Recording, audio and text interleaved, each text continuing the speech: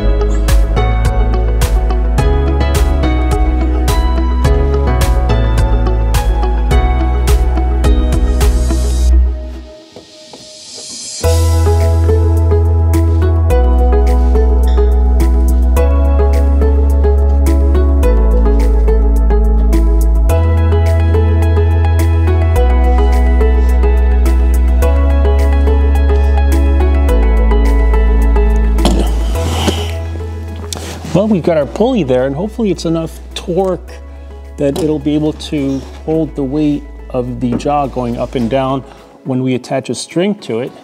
So the next big job is to somehow attach this motor, which we're pretty sure we can operate with a laptop and a remote joystick to be able to control it like a servo, like on a model airplane, and have this arm pull and push the string enough to make the jaw operate. So that's the next step.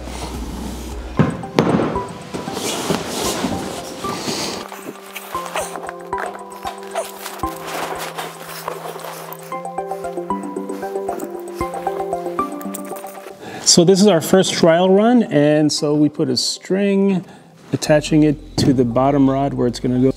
And the first impression is that there's going to be some alignment issue because it's pretty tight there where it goes between the teeth.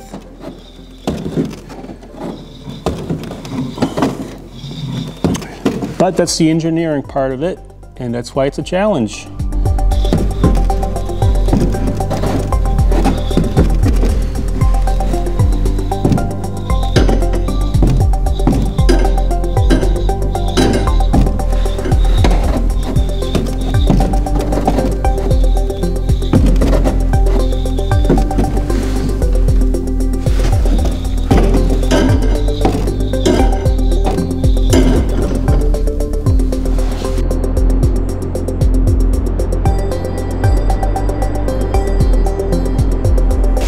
Okay, it is the morning after. Welcome back. And we've made some modifications to our little motor from yesterday. We drilled an extra hole in the arm and then attached this scrap piece of aluminum. This would be like an adjustable arm, which we can then fine tune with how much of the pulley string we can pull. And it's hooked up here. Let's see if we can get it moving a little bit. So here we're going to try to control it with the mouse, with this program. So it's going through this interface where the motor acts as a servo that could be controlled by a computer. So here, if we move the mouse, we've got the arm. So the hardest part here, I think, is going to be so that setting it up so that it doesn't go too far and actually crash the jaw. That's kind of the worst case scenario. So that's with the mouse, but then we can go with the joystick, turn that on.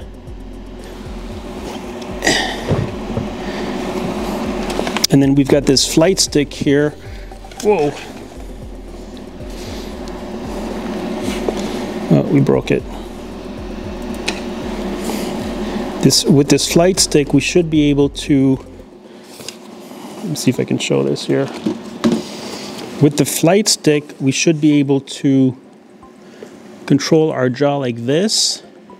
And then if that works, we can then move on to maybe a wireless controller. Okay. So that's the hope, that's the idea. And now we're going to see how we're going to attach this to the frame and then to the string. Let's do that now.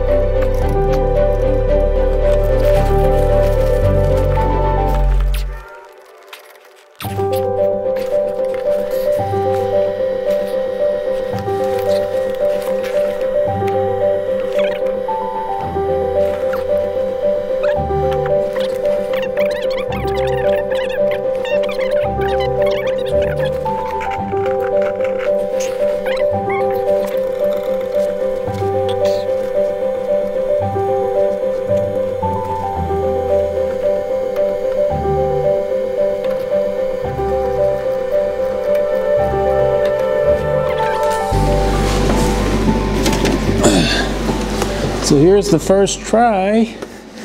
Up position.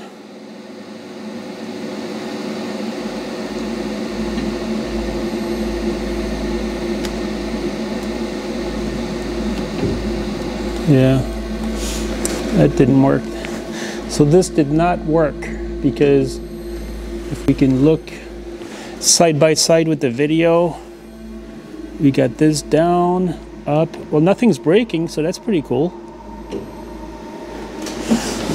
Try it from this angle.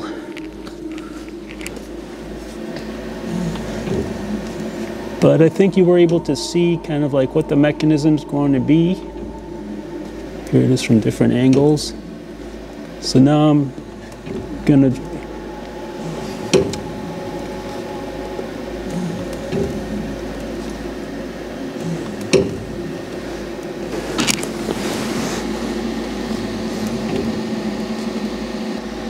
Okay, why don't we go on a small ski break on the rooftop, and we'll be back with some fine tuning right after this.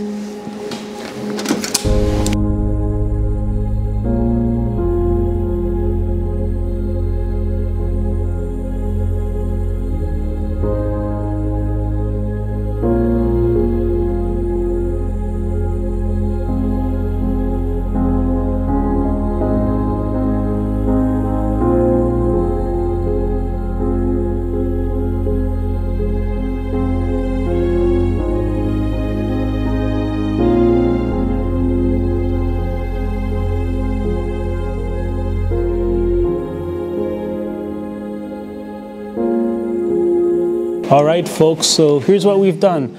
We've moved the motor, if you can see here, more like perpendicular in order to have it so that when the arm moves, it pulls this way and moves it back that way.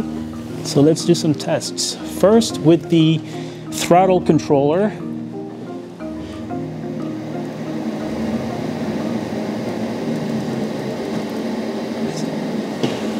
So this is running smoothly.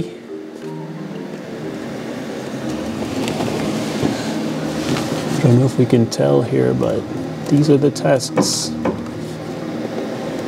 And so there is some give there so it doesn't crash.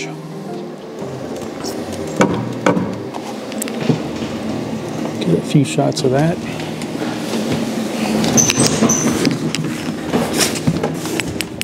Okay.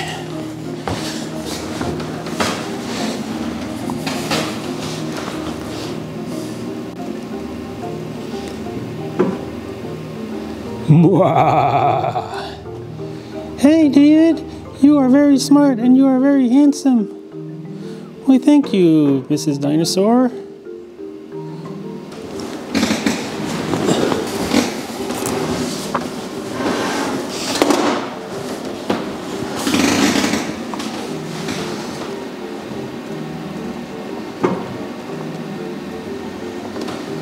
We can see the mechanism in there.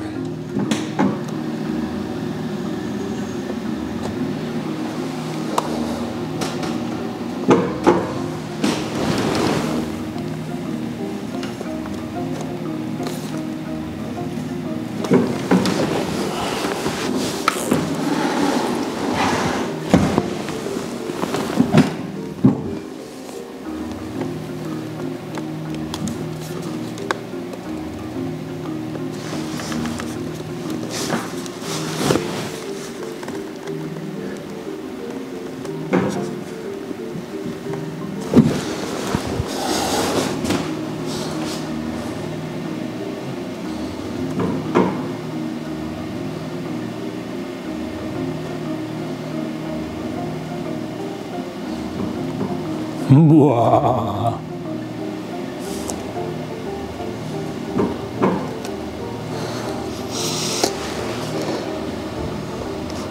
Okay, so now the next experiment is to see if we can make this work with the wireless controller.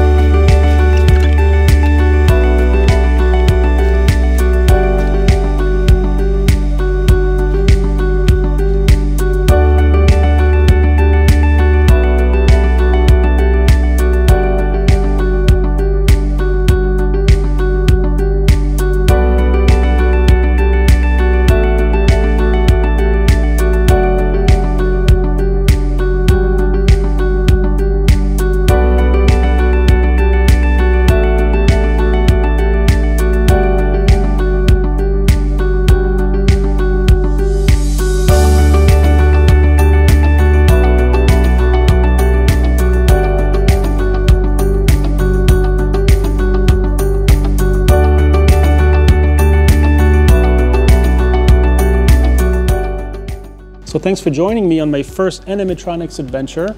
If you like what you see, please like and subscribe. Also, I've got a whole series dedicated to the building of this 3D printed dinosaur right here in house, over here somewhere. And as always, we'll see you next time on Dave's Post-Apocalyptic World.